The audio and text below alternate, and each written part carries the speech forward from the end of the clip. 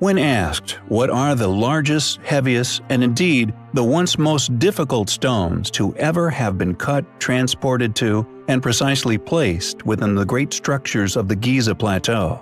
we would have previously stated that the granite ceiling blocks found within the King's Chamber in the Great Pyramid were the largest known, with some of these stones weighing as much as 100 tons. However, it turns out that there exist many other stones upon this mysteriously created plateau, which far exceed the pyramid's inner megaliths.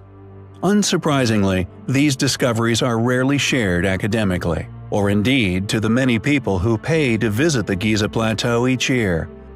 The Valley Temple is but one example of these other, less mentioned, marvelously enormous stones, 8 of which are still present within the structure's ruin,